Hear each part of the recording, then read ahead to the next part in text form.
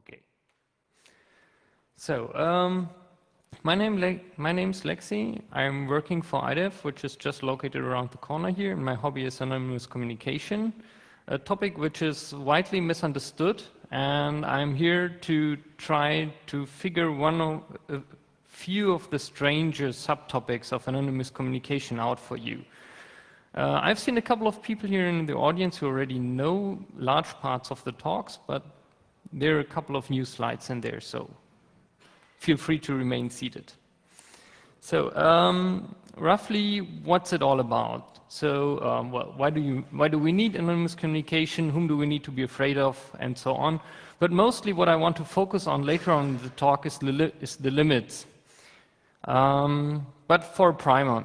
So, what is anonymity? And you all know what anonymity is. Let's start with a few simple examples. You all know this hero who has two identities. One of it is anonymous, and that's the name of Zorro, which is just a fox in Spanish, and the other one is, I forget his real name. So, yeah, but frankly, there are even worse examples of anonymity. There's Clark Kent, whose only disguise is the form of a spectacle, and everybody with a little bit of brain should have recognized that the two identities are the same. Well, there are other examples of anonymity in popular literature that you all know, and for Charlie at least, his kind of anonymity works to a certain extent. So the main point why I wanted to start with these three very simple examples is that you keep in mind that anonymity is not just something that you have in the internet, but something that you can have in real life and everywhere too. So, and most importantly, all of these topics are connected, and the similar, and the most important point is the same. You need to blend into a crowd. If you don't blend into a crowd, you don't get anonymity. And that specifically means you need others. If you're alone, doesn't matter how anonymous you want to be, you are not. Well, you're not anonymous, yeah? If you are in a big crowd, but you just look differently, doesn't matter, you're not anonymous. If that compared to the internet, for example, if you have a different web browser than everybody else, and you use an anonymity system, doesn't matter. You're still, everybody will recognize you. You need to behave like all the others. Otherwise, you're not anonymous. Taken to the internet, if everybody is using Tor for surfing web pages, and you're the only one using it for BitTorrent, you're not anonymous. Forget it. And first of all, you must not be suspicious anyway. Because if you're the only one who knows something, and, for example, somebody kicked you in your private parts, and you post an evil blog comment on your blog, or better, in his blog, using Tor with regards to this feature, well, you're the only one who knew about it, so it doesn't matter if you hide your IP. You were the one, and you certainly get kicked a second time. So, before we start to take a look at the actual networks, the most important part you always have to think before you choose your network is, whom are you actually afraid of? Can we get a few examples from our audience? Whom are you afraid of? Why would you want to choose Tor? Anybody? The content mafia, that's a good example. Other examples? The authority in general. Okay, so let's see. The principal point is that basically people choose to have a couple of attackers that they are afraid of, which have really not so much in common with what they should actually fear of. So there are even more examples of computer threats which are commonly misunderstood.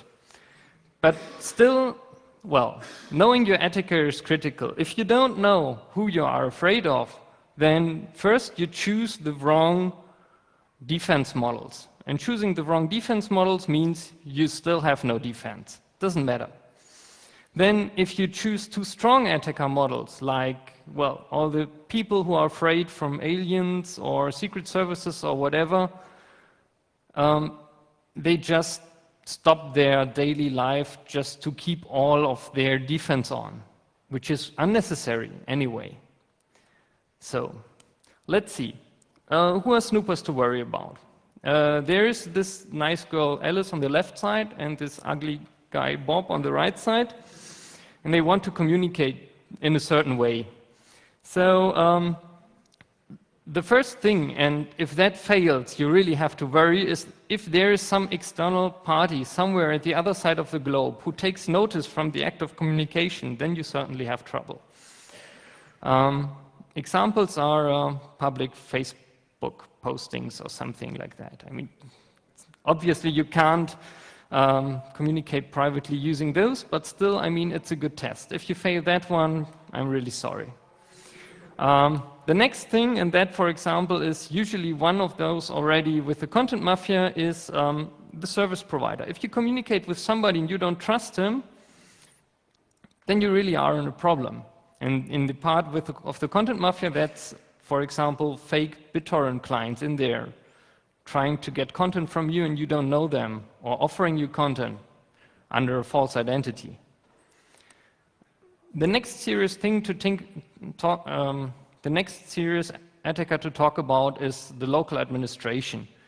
He's also one of the most powerful, because usually the local administration controls all of you. All of your network access, can modify a lot of data. After that, if you got care of them, start thinking of the ISP.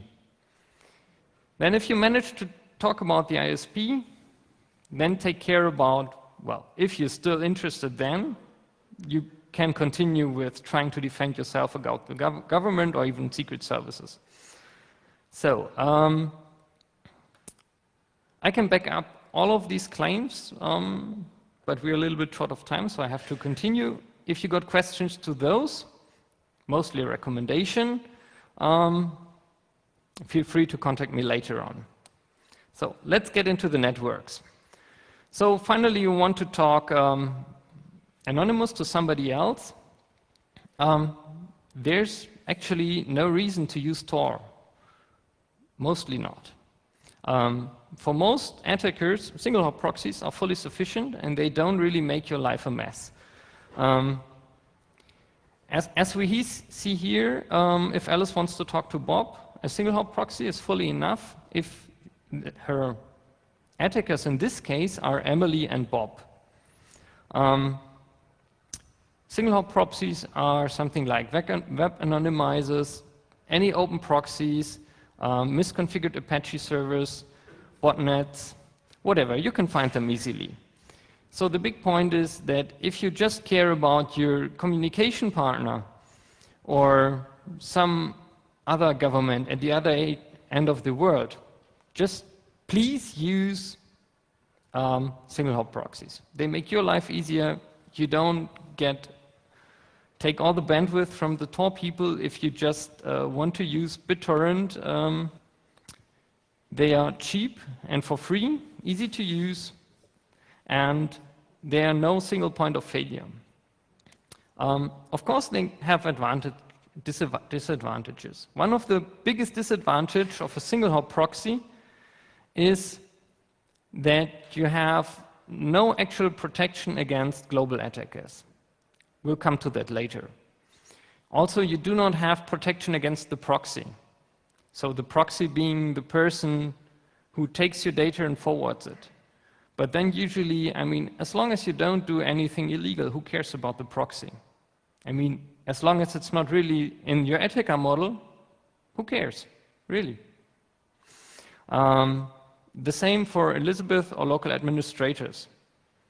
Just take a deep thought, are they in your attacker model or not? If not, okay, single proxy, otherwise we can get to it. Finally, the biggest disadvantage is that if we talk about people in China or something and they only have a single proxy, availability is really an issue. But at least for those people in the semi-free world here, that usually does not apply.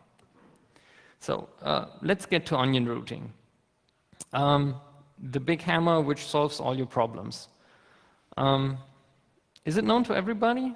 I guess I should explain it a little bit, just for those who maybe have read the novel Little Brother or others, where it's described falsely. By the way, a lecture which I hardly recommend. It's a book from Cory, I forgot his last name. Name is Little Brother. Yeah, Cory Doctorow. So how does Tor work? Basically, instead of a single proxy, you take 3. And of course, you want to avoid that any single proxy can read the data or can see that Alice communicates to Bob. So what you do is you introduce a lot of cryptography. So Alice first talks to the first proxy, establishes cryptographic measures, then uses the first to talk to the second one, establishes cryptographic measures, uses the second to talk to the third one, establishes cryptographic measures, talks to Bob. This means that usually the first and the second proxy have no clue whom you are talking to.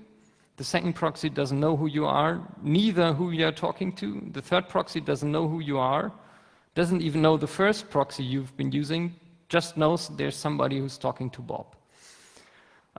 Same applies to Elizabeth. Okay, she sees you're talking something, but just to the first proxy. It's everything encrypted, no chance. Evelyn, nothing. Emily, nothing. You're really safe. Are you? Well, yeah, you're safe, but you're not safe against Eve. And all the thing is very expensive. All the nice bandwidth that we have, all the nice things that we use, they all become invalid because web pages load like minutes.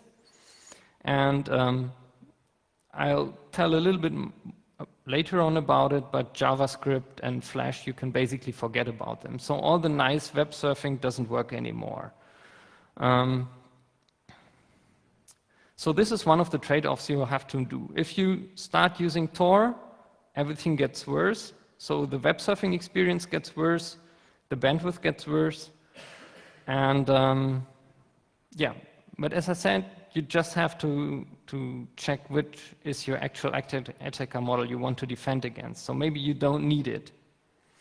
Onion routing, for those who are in need, comes in different flavors.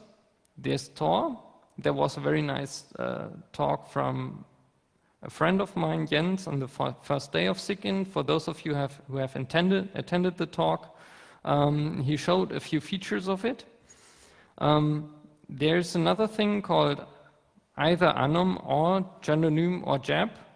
It comes again in 2 sub-flavors, a free one and a commercial one. If you use the commercial one, your anonymity set goes down because you're one of the few people on Earth who actually pay for your traffic. On the other hand, you'll get big bandwidth. Then there is I2P, which is a largely unknown project, but works quite fine. And there's Mixmaster for those of you who are willing to wait a few days for an email to arrive, with a probability of 50%, but you may retransmit after a week. Still offering the biggest protection on the Earth against aliens and secret services and, well, basically everybody. So, let's come to the actual point.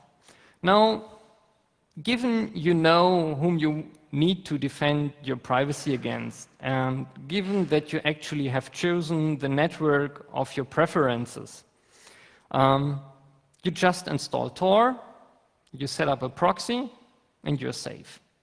Are you? What could happen to you? I mean, you are in disguise. Nobody knows your IP address. You're perfectly safe.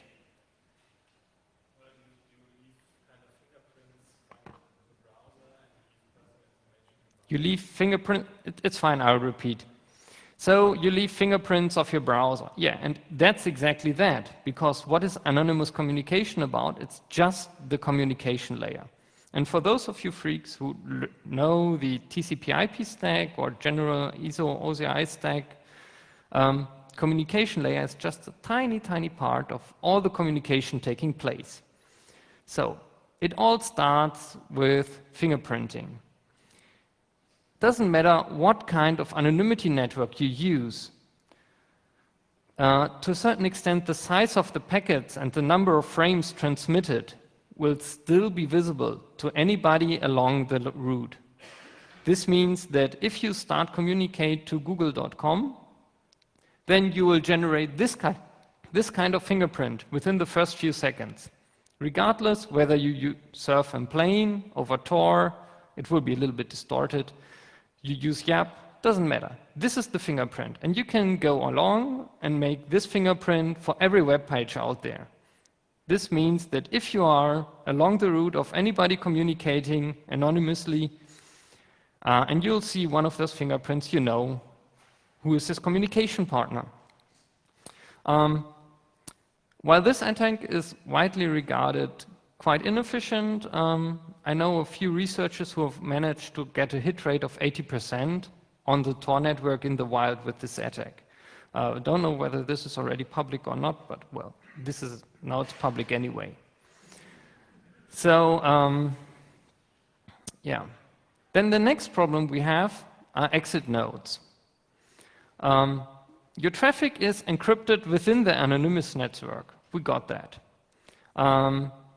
But I also said that anonymizers only protect your IP address. This means that the content is not encrypted. It is encrypted within the network, but once it leaves, it's in plain. Because, well, if I surf on eBay or something, I do not get eBay to offer HTTPS for everything. So usually, like, I would guess 98% of all the web pages or something out there, all they offer is plain HTTP. This means that no, Tor does not magically encrypt all the internet. Once my traffic leaves Tor, it's unencrypted, and this means it's usually also not integrity protected. So the last node in the network can sniff and modify the traffic. Now, is this really a problem? Because, I mean, in the internet, we already have sniffing nodes, and we know about plain traffic. Why is it a big problem that Tor nodes can do that? Because when I use my home DSL subscriber line, I usually communicate in plain too. The big problem is that normal traffic is usually relayed by professional people.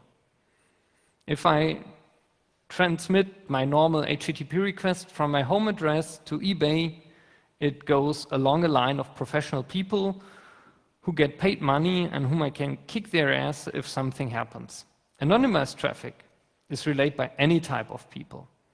Once I set up an exit node, I myself can sniff and modify the traffic of arbitrary people.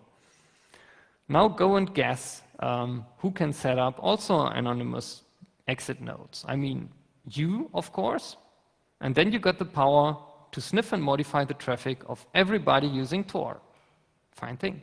Well, fortunately, the Tor project has a few of sub-projects running to try to at least provide protection against modifying traffic, but still sniffing traffic is open. And there are a few attacks in the past where credentials to social websites have been supposed to be sniffed, credentials to email boxes, whatever. I mean, everything that's sent in plain can be grabbed. Yeah. And so the funny thing is that once you start running an exit node and start sniffing the exit traffic, usually people use anonymizers only for the sensitive traffic. So you don't need to care to wipe out all the boring parts, because all the boring parts have been sent plain without Tor. Basically, that means you get all the funny stuff without the need to filter. So, well, then, yeah, Setup Tor. Setup Tor means there's this funny thing usually that if you recommend Tor or Yap or whatever to some person in need of anonymous communication, then the person comes to you a week later and says, yeah, it's great, I installed Tor, I feel so much more comfortable. And most interesting, my surfing speed hasn't delimited. Then you can just instantly tell the person, wait, did you configure your browser to use Tor as a proxy? And then the person will ask you, proxy? What's a proxy?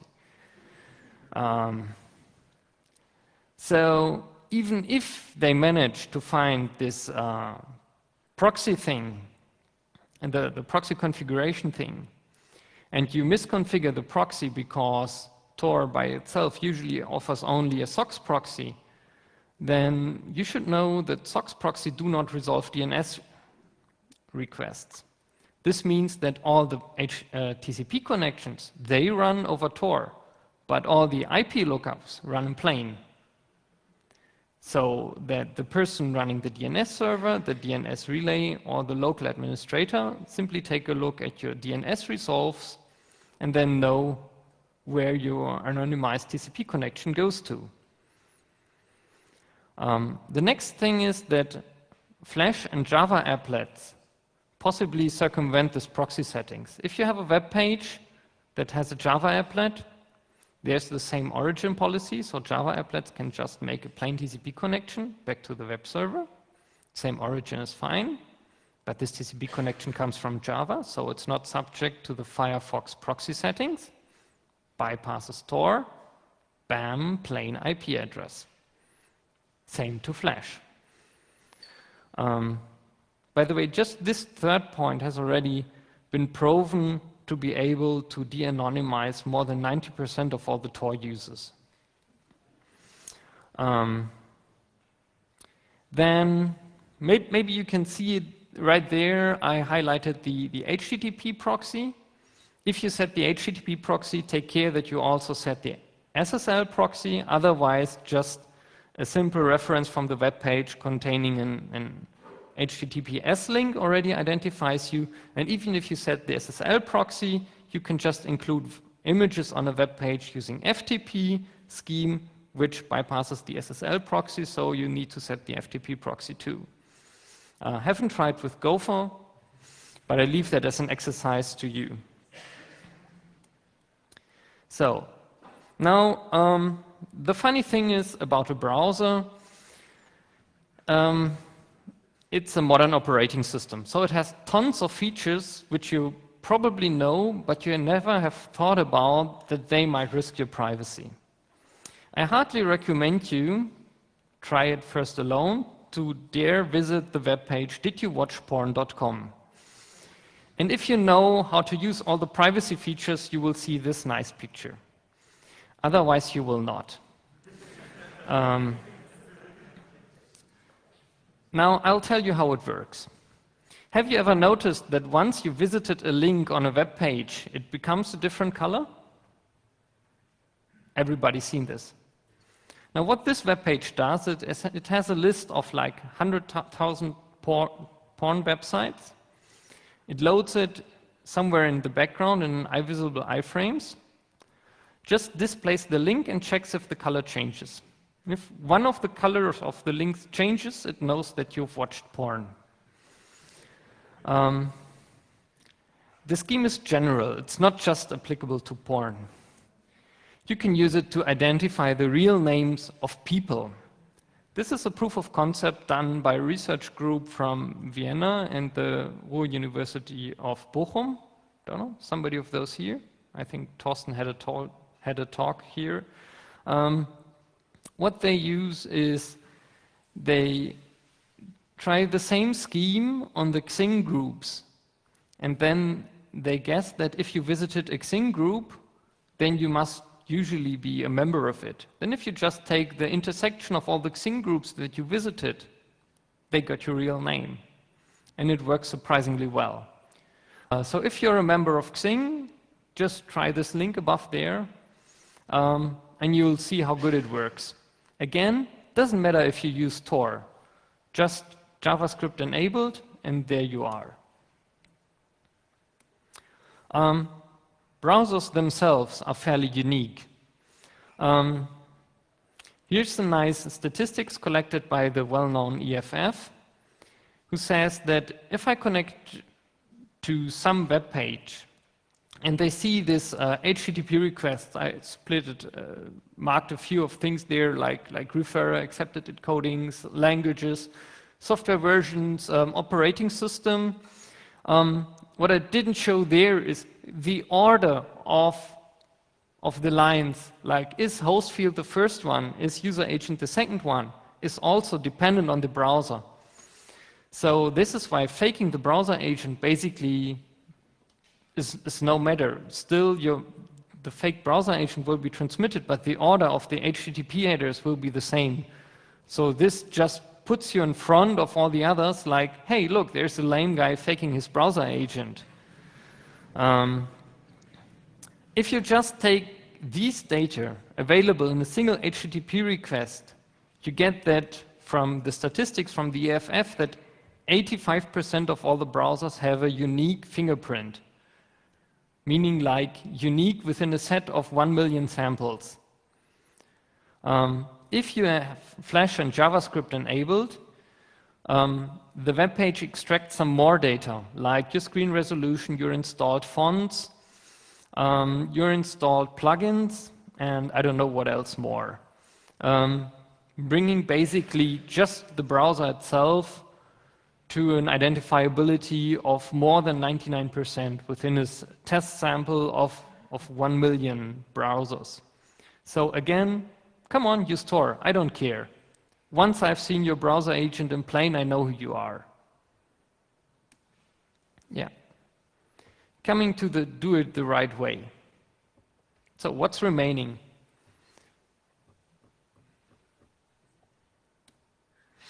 Yeah. We can use an internet cafe because they have a different browser. They don't know me.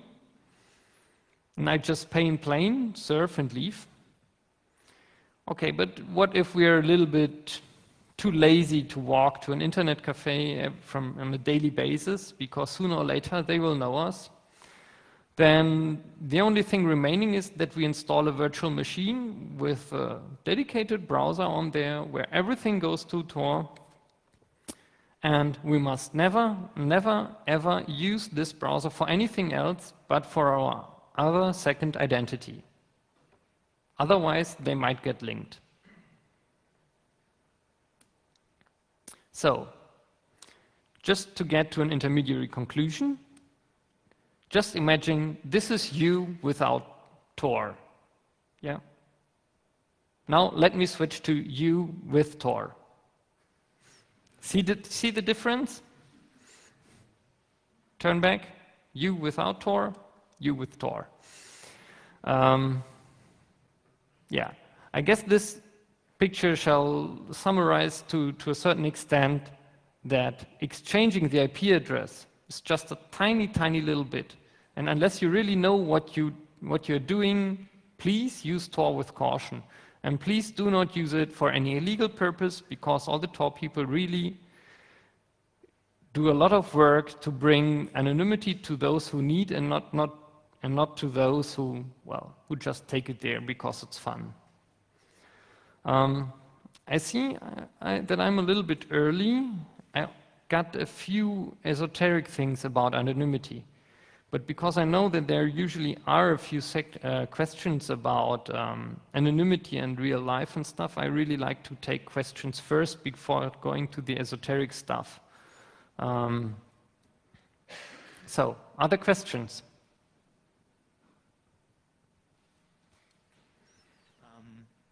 Is this on? Yeah. Yeah. What about using live CDs for that kind of stuff? I mean, yeah, screen resolution, stuff like that is always the same on my computer, but is the number of people high enough that I can submerge in the big group? I repeat, the question is it okay to use a live CD to gain anonymity? apart from the obvious fact that I still use my ISP and my usual internet connection. So I would say for most purposes, using a live CD is fine.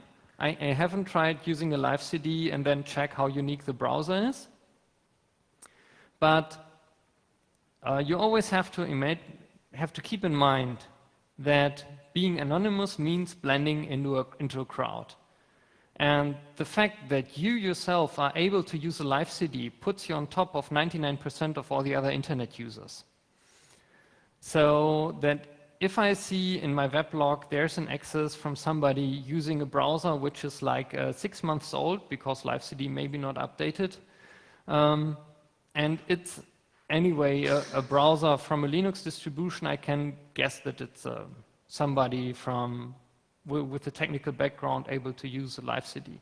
That's okay, but then what you forget is you're not into the 99% crowd of all the other internet users.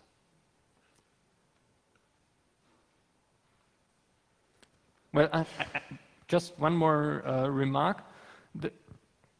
Of course, it depends on what you want to achieve. If you have a Windows install for your primary identity, let's turn it that way, and then you use a live CD for your, well, funny private life, that's fine, because then you got two identities who are quite contrary.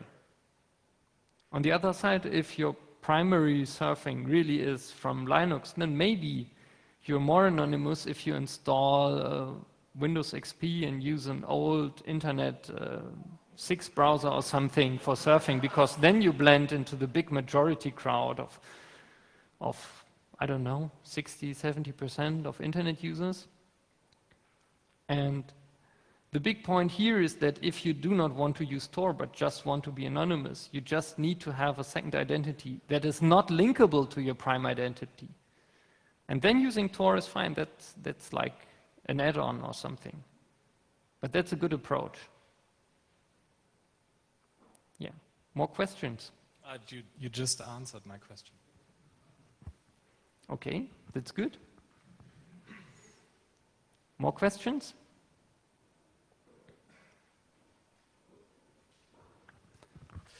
You mentioned Mixmaster on the first, on some slide. I've heard a talk at the Congress about a year ago, I think, about the MixMinion project. Can you say anything about that compared to Mixmaster? Yeah, the MixMinion is the follow-up project from Mixmaster. To me, they are basically the same. There are a few academic differences. I would say mostly both of the projects are academical. So if you want real anonymity, I don't know, either you're really most paranoid person on earth, or you just use any other anonymous network and use plain, simple web, mail, whatever. Just use Tor, log into Yahoo, something, create anonymous email address under a fake identity, which will give you more protection than using Mixmaster, or at least more usability combined with an adequate protection than Mixmaster. Because Mixmaster and MixMinion, they are designed to protect against a global adversary. That means somebody who's capable to observe the complete internet. Now imagine, do you know anybody who really has an eye on you and who's capable of watching the complete internet? So, case one, you don't know anybody, or at least if you know somebody who's capable of doing that and you're not on the target list, there's no point in using Mixmaster. Of course, you can feel free to send an email through Mixmaster from time to time, just in case, to help the poor guys who really think that Mixmaster is the thing and be one of the dummies that offers them the crowd. But then think there is a person who's capable, or an entity, to observe the complete internet and who you are on the target list, then don't you think they got better means to trace you down, observe your communication, than observing the complete internet? I mean, they could come to your home, install a tiny spy camera, they could trace you, they could trace your mobile, they could plant a Trojan horse on your computer, whatever. All of these measures are by way more efficient than observing the complete internet. And if all of those measures don't work, they use the XKCD approach and come to you with a $5 wrench and beat the heck out of you. Well, but maybe I want to communicate with someone I can suspect being under that kind of surveillance, and they don't have me on the radar, but the other communication partner. If it's their paranoia, then, yeah. See, the funny thing with Mixmaster is it does not provide a back channel. You can just communicate forward through it. Yeah. So if there's somebody, well, I don't know, just send him a plain email address to his fake email account he needs to have, because, I mean, otherwise there's no way of communicating with him. There's alt anonymous messages, but, well, yeah, it's getting academic here, yes. No, it's getting point of one of those esoteric things I got in the latest slides. Yeah. More questions?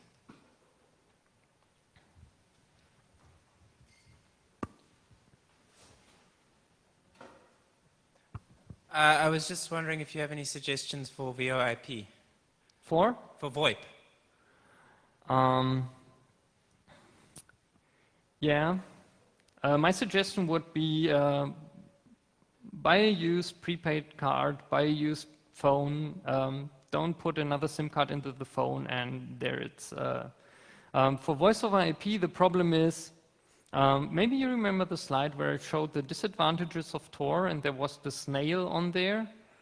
Can you imagine to use voice over IP over TCP with an average bandwidth of, I don't know, like 4 kilobytes or something, and the connection coming down like every 2 minutes? That's really a funny telephone you will have. Okay, I can still mention there are a few research prototypes. There was one research prototype called Vodka, which really made brutal use of Tor, like deploying multiple circuits, sending every voice over IP message like 10 times or something through Tor, making abundant use of the resources just to get to an anonymous call. But I would not recommend using this to anybody, because that's a research prototype. And then we already had traffic patterns. The traffic pattern of this brutal usage of Tor would be definitely significantly different than all the other traffic in Tor, again, which would not lead to any kind of anonymity. So unless there is a network which a dedicated purpose of having anonymous voice over IP communication, I would not recommend having anonymous voice over IP communication to anybody. Just use plain old GSM. You get away cheaper and you know the dangers by yourself.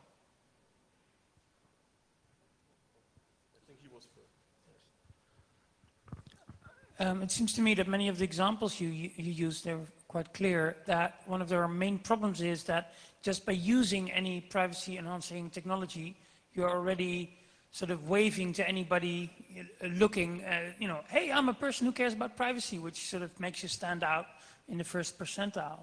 Yeah, so, you're right. So my question would be, how can we get everybody else to start driving a black Lexus and then disappear in the crowd? Yeah, see, the big point is, you're completely right, anonymity loves company.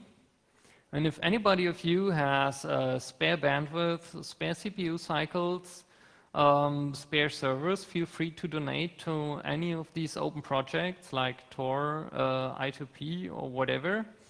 The other side of the medal is that if you use Tor, you use like 5 times the bandwidth you use normally, and you use like, I don't know, maybe 100 times the CPU cycles you use normally. Now imagine like everybody using 5 times the amount of bandwidth and 100 times the amount of CPU cycles. I would say we have quite nice networks today, but they are just not there for the majority of people. But as I said, you're completely right. Just using anonymity networks already is a sign that you have something to hide. If you may lend the people who are in desperate need of anonymity a hand, just feel free to use Tor for your everyday browsing. That might give them some more cover. Other than that, all these anonymity projects are research projects. And if you start Tor, it still should display a message telling you that you should not use it for strong anonymity. The same applies to every other project. If you are in real need of anonymity and you know that you are being watched, then you should find an individual measure to gain this anonymity you strive for. So yeah, I hope that answers your questions. Yeah. Unfortunately, there's no other nice question, neither answer. Yeah, you talked about browsers a lot, but a lot of people do things which they don't want to share with the content mafia on BitTorrent. Can you distinguish different BitTorrent clients by monitoring the traffic, or is there such a thing? Like, yeah, I tried to include an email from Roger on the Tor mailing list. I don't know which BitTorrent client it is, but one of the BitTorrent clients includes your real IP address and the traffic to be anonymized. So you definitely can identify that one, and it identifies yourself anyway. So I don't know about the other ones.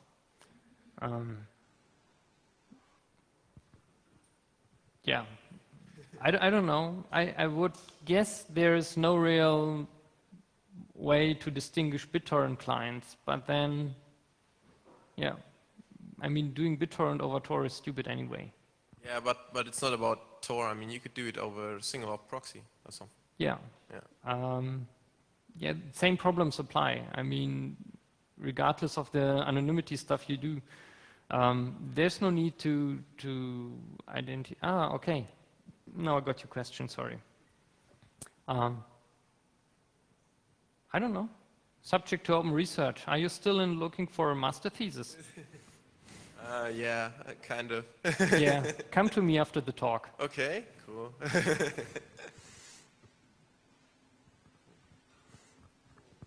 Okay, more questions?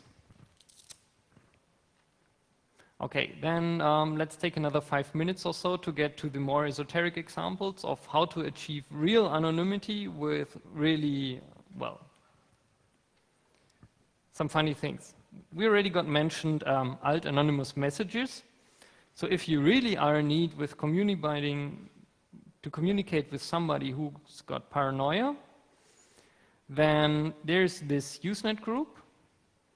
And you can use Mixmaster to post to this group. Of course, you need to take care that your messages arrive. So, as I said, resend every few days until they arrive.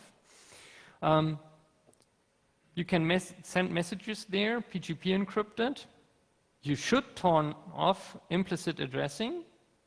As you know, if you encrypt a message with PGP, the message header contains an identifier to whom you encrypted the message.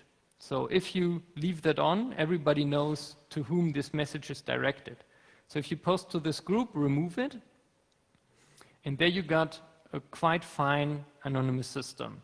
Just post there. You yourself, of course, if you want to get an answer, read all the messages from the Usenet decrypted, or at least try to decrypt, because they got no implicit addressing there. And if you're really advanced, you can use this group even as a back channel for limited web surfing, because there are a few servers out there in the internet whom you can send an email address with an URL, and they post the result to a Usenet group. So if you don't fear latencies of hours to days, and if you want paranoid web surfing, this is your method. Of course, if you are into alien paranoia or something, there are number stations installed during Cold War. These are shortwave radio systems with speech synthesis generated numbers. And they are deployed at some places within the USR or whatever not. I'm unfortunately not a radio amateur, so I cannot locate them myself. But they have the best possible recipient anonymity. As I said, anonymity is about the size of the anonymity set. So everybody on the planet can receive these messages. So anybody who is capable to get access to a shortwave radio is a possible recipient. So best maximum implementation of an anonymity system. Of course, installing it is... Yeah. Yeah, the good thing is, I just repeat, having shortwave radio systems is not as common, was the command. Yeah, but the point is you can still buy one cash and have it home without anybody noticing that you have it or that you receive it. So, yeah. Of course, trying to send shortwave is a little bit suspicious. But on the other hand, you can use them for coordinating anything you want. So you can agree with somebody in private that you are both listening to the same shortwave radio system. And if a specific series of number appears, then you're both doing the same thing. Of course, that can mean like waiting for years, but still, I mean, it's a good measure to coordinate things. Yeah. And finally, my favorite is the use of steganography, mostly recommended to the boys in the audience.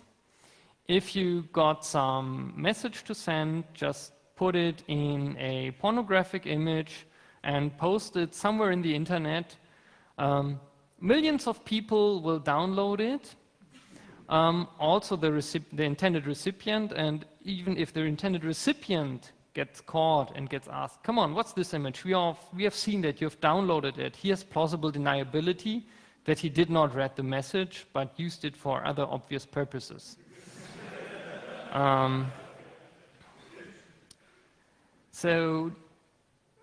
Well, basically, if you want to hunt anonymous messages, you can start up a research project, get funding for the European Union, and crawl all the binary pictures erotica message groups for steganography. If you try to get money for such a project, contact me. I'm willing to join the project.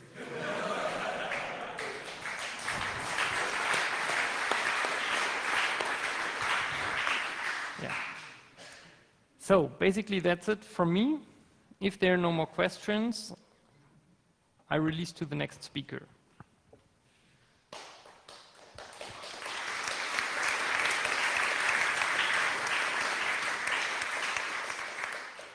But for the last example, I needed to create my own pornography because everybody would be able to see the difference between the picture that was posted on some other source before. So yeah, you're a handsome young guy.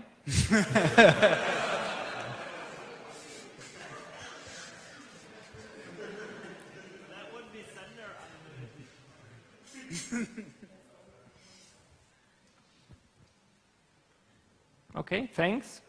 And enjoy the rest during, an upcoming is a panel.